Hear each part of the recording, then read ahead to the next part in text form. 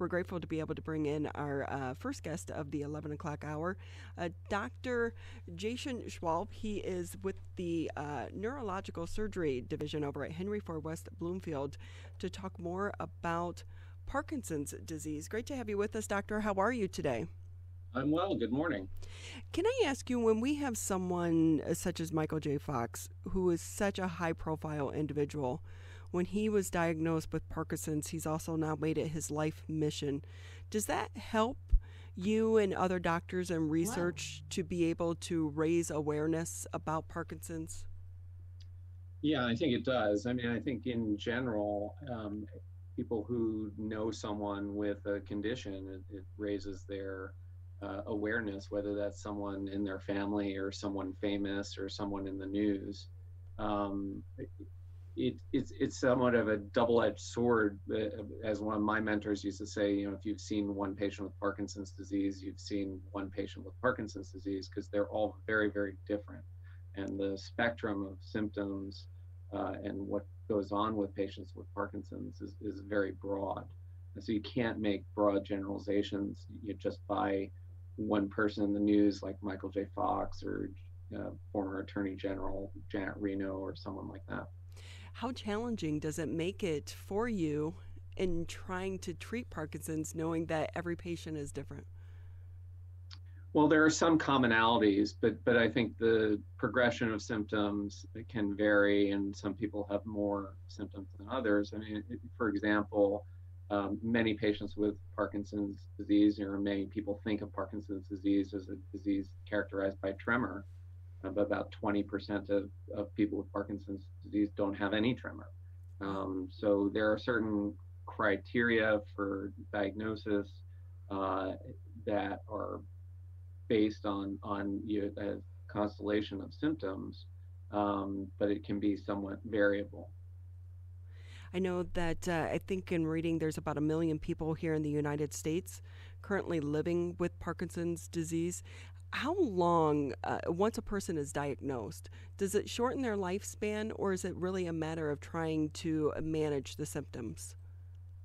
It's pretty variable, and people with young onset Parkinson's disease are very different from people who get it in their 60s or 70s.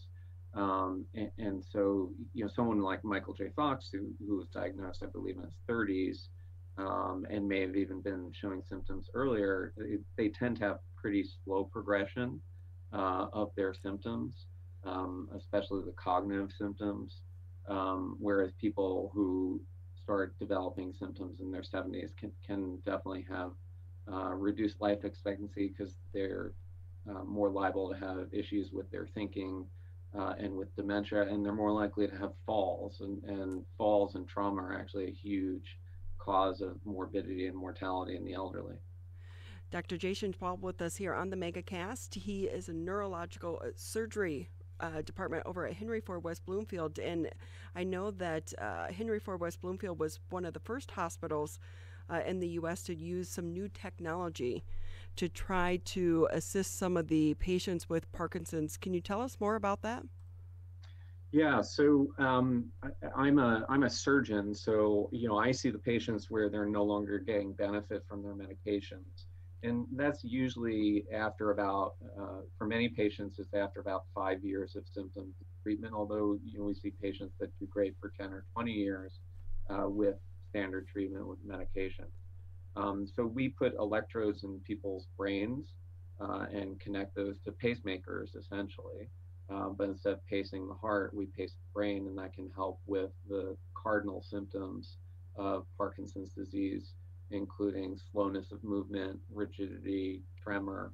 And what it really helps most with are people where they're taking their medications and they turn on and they get a bunch of extra movements, like you see Michael J. Fox having, and they flip unpredictably to being frozen, waiting for their next dose to kick in. So deep brain stimulation really kind of levels that out. Um, Deep brain stimulation for movement disorders has been around, since the late 80s, early 90s. I personally have been doing deep brain stimulation implants since for 25 years now, for a quarter century. And for the appropriately chosen patient, it works great. The thing that we got some press about recently was a new device from a different company that's a little different than some of the other companies that are out there. But the technique is not particularly new. There's a lot of interesting things coming down the pike and in development for new, smarter systems and different ways of providing stimulation. This device was built on a slightly different platform than prior devices were built on, which may have some advantages in terms of how it delivers the current and can really optimize the benefits of surgery and minimize side effects with stimulation. So, after a surgery such as this, what is the recovery like? Or does it have to be replaced so many years? How does that work? What does it look like? Yeah, so this device that we just implanted is a rechargeable battery, and you charge it sort of like these pads that you put your phone on, Uh huh. that you don't have to plug it in. Everything's underneath the skin, but you put a pad over the pacemaker generator and charge it usually once a week or so, and those batteries last 15 years. And then they can be replaced as an outpatient procedure. In terms of the recovery, um, we tend to do it in different stages. We usually do one surgery where we implant the electrodes. Um, Many places do that with patients awake. We do some with awake, but most of our patients we're doing in the intraoperative MRI scanner so that we can make sure the electrode's in the right position, because if it's off 3 or 4 millimeters, it just doesn't work very well. And then we do a second surgery where we put in the battery. So I would say that people tend to be out of work for about 2 to 4 weeks afterwards. It takes some time for my neurology colleagues to find like the best settings and the best way to deliver stimulation. But usually people are in pretty stable electrical settings once they're about 2 or 3 months out from surgery, if it's surgery for Parkinson's. This is really fascinating. And but following the surgery, how does it help reduce the symptoms of Parkinson's? There's a lot of theories. We used to think that it was the same as burning a hole and just burying the circuitry by taking out another of the circuitry. It's probably a lot more complex than that. It changes kind of oscillations within the brain and puts patients more in a state like when they're taking their medications and getting good effects. It's fairly complex mathematically, and to be honest, to some extent, we don't really understand all of it. Some of it is really empiric.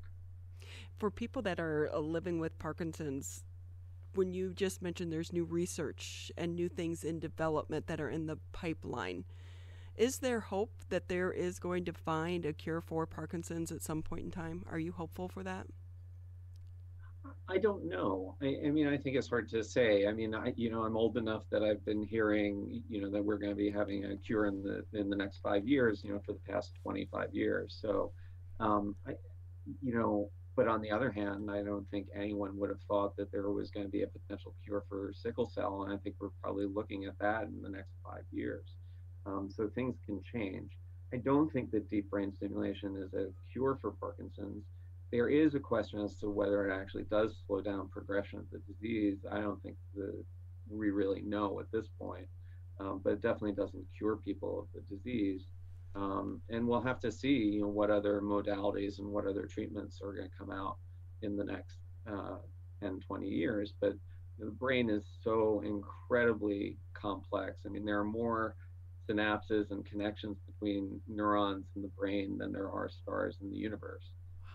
So it's very daunting to try and come up with cures. But our research group and I work closely with Peter LeWitt, who is a wonderful, prominent neurologist in our group. I've been working on these issues for many years.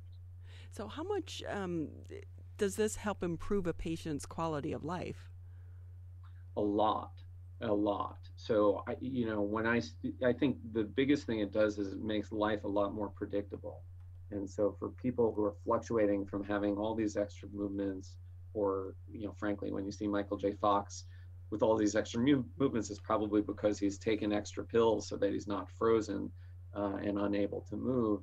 And just to have that predictability, makes a huge difference in terms of traveling, going out to eat, being able to dance at your daughter's wedding, and any number of things. It really makes a huge difference in quality of life for the appropriately chosen patient. We're talking with Dr. Jason Schwalb with us here on the MegaCast. He's a neurological surgeon over at the Henry Ford West Bloomfield. And, Doctor, if I can ask you, you mentioned that you've been doing this long enough to think about the technology and how much it's changed over the course of your career. It's been pretty substantial. Somewhat. I mean, to be honest, it hasn't been as huge as one would hope. I mean, I think part of that is because one company had a monopoly on this technology for a number of years. That's no longer the case and hasn't been the case for about 5, 6 years. And so, if it's going to be like other things we do where there's competition, I expect to see a lot of leapfrogging of companies one over the other.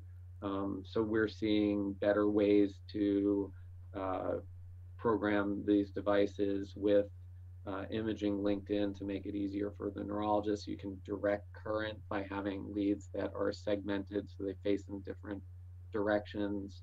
One of the companies now has a device that can be programmed remotely, whereas if I had a patient coming from the Upper Peninsula, it was really hard to talk to them about coming back and forth for programming or having to travel even to Traverse City for programming.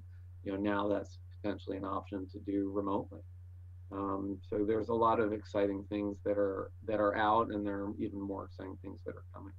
So, with that, can I ask as well, how have you and your team been doing throughout the pandemic? Has it slowed down some of the surgeries because people were maybe hesitant, at least at the beginning of COVID, Yeah. to get the surgery?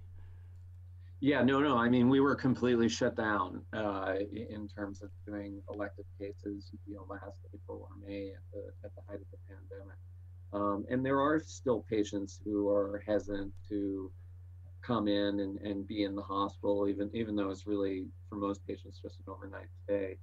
Um, and people have to do what's right for them. Hopefully, I think things seem to be opening up again. Our volumes are actually pretty good right now. I'm quite happy with them.